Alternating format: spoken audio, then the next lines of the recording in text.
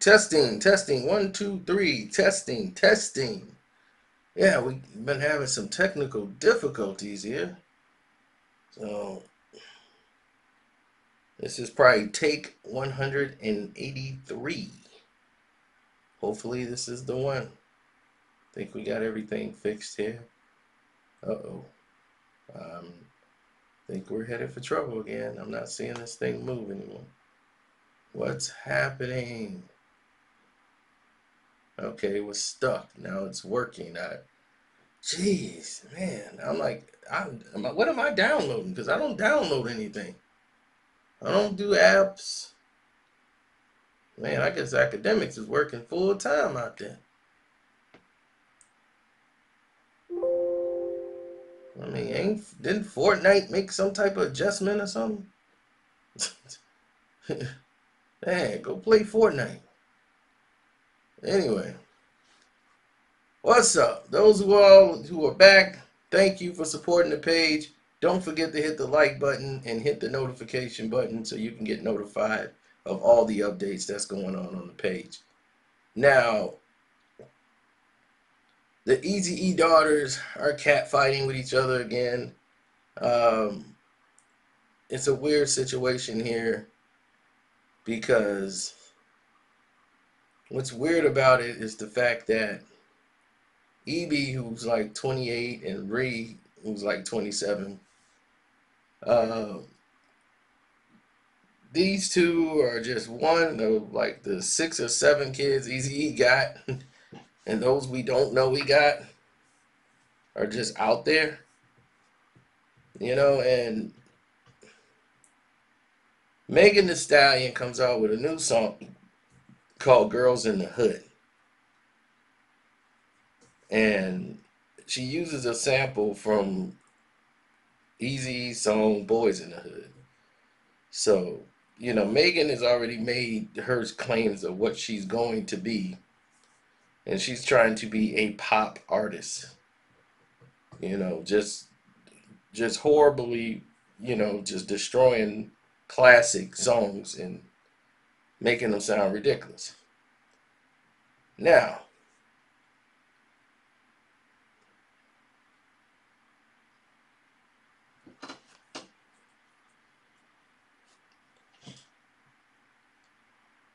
so when the song comes out, it was getting a lot of responses, but the sample thing is what brought the daughters to the forefront. So, E.B. Wright and them disagreed on the situation going back and forth. As when this came out,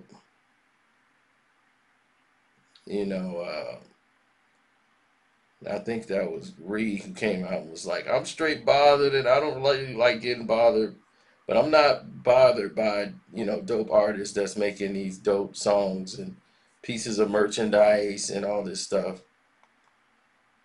But as long as y'all paying respects to my father, I'm with that 100%, right? But what I'm bothered by is the people behind the background, the people in the background who's pushing the OK button and saying, go ahead and drop it. We'll co-sign it. And we write off on it. Because he got kids that y'all won't write nothing off for. And they've been trying forever to get clearances for their father's work. And said, look, I got siblings that want to be doing so much stuff in the likeness of my father. But we can't unless we get some papers thrown on our table. A cease and desist this, a cease and desist that. This is crazy. Somebody tell me how we can stop that? Because we want our daddy's legacy. We do. So EB, who's the daughter you've seen the most of, she always dresses up like Eazy E and do those side by side photos. That's the daughter that he has with Tamika. Now Eazy got about 50,000 kids, but really in life about 7. Some don't even want to be, some of the kids don't even want to be on, out there on the internet like I'm Eazy E's kid and doing that. But the others, Like you saw Baby Eazy E, he was in the Only If You Want It video. So that's one.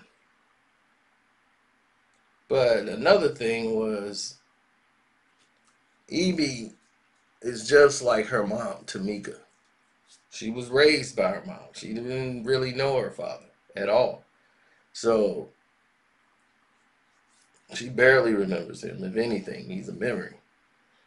So her interactions have been mostly just the memory and the legacy of what he was. So she grew up knowing that she's Eazy E's daughter. So she's always been out in the open, the most vocal person you probably have seen.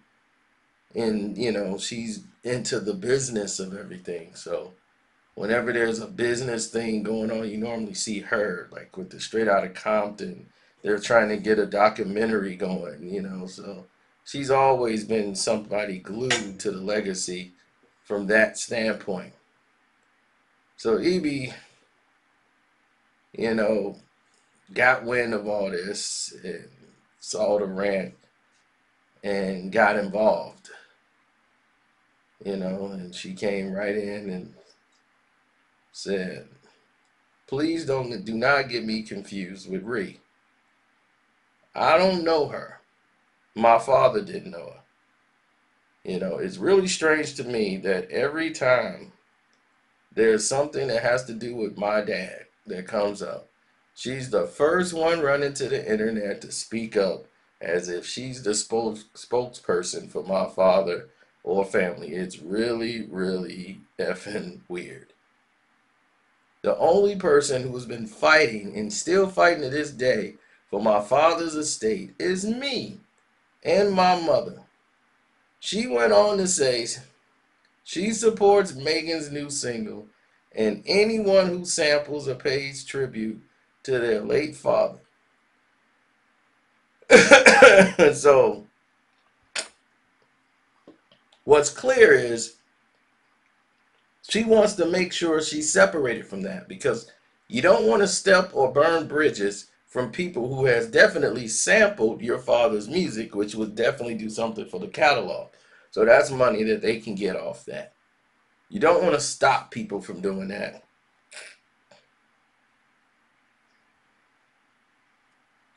You want to keep that encouraged and want to send out an olive branch of, hey, I'm willing to work with you guys. So that was more political business and not less and much less volatile because she's looking at a bigger picture. They're fighting to try to get a documentary made and they want to go down that route. So Reed sees this and comes out and says, it's so sad that your own blood can get on the internet and try to bash you because they're jealous and envious of you. Aren't you like 30 years old? Reed says to her. Her rap name is Remarkable. She says, every time I get posted by a blog or I'm on television or my music is doing well, you get sad or depressed or mad. You and your mama. What's up with y'all? I'm your sister. We ain't family, but we blood. So Evie said, I'm no longer entertaining the drama in public. So she's out. She's like, that's it. I just said what I had to say. I'm done. Don't come to her for another comment, responding back to Ree. So let that be that.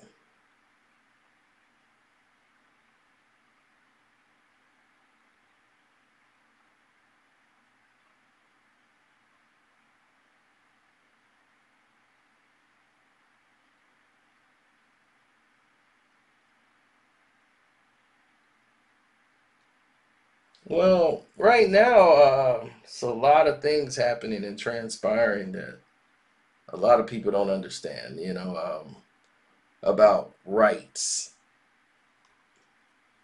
First of all, Evie is grown up to be like her mom. Tamika was always an opportunist. While Eazy was out here making these babies, she knew about what Eazy was doing. But she was the one that got to stay in the house. The one that got to live with Eazy. So Tamika knew her position. She knew what she was doing. She wanted to run the business. She wanted to be in charge.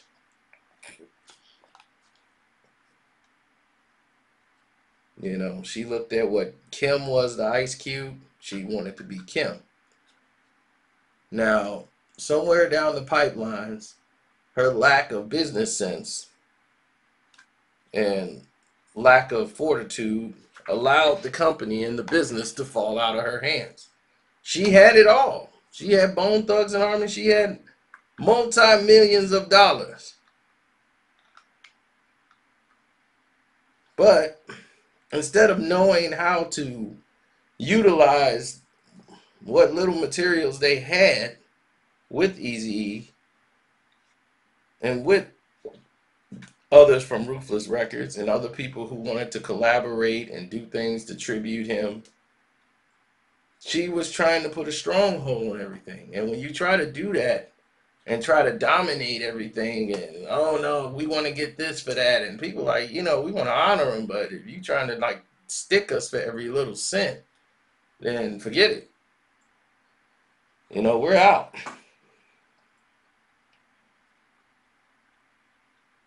And who's there to recruit new talent?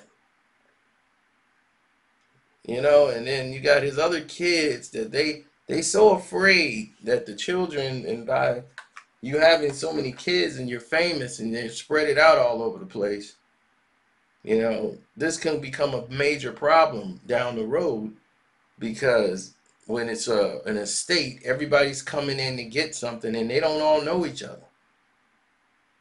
I used to joke all the time I wanted to have kids in every like country. In India, I'm gonna have a son named Kadir Modi. So every time I travel, I won't have a problem. Cause I'm like, anybody from my kid will be royal blood, so they'll end up running the country. So every time I show up, they'll just let me in. I'll be like, I'm having problems, son. You gotta get me through this visa. I'll be like, that's Kadir Modi, my son.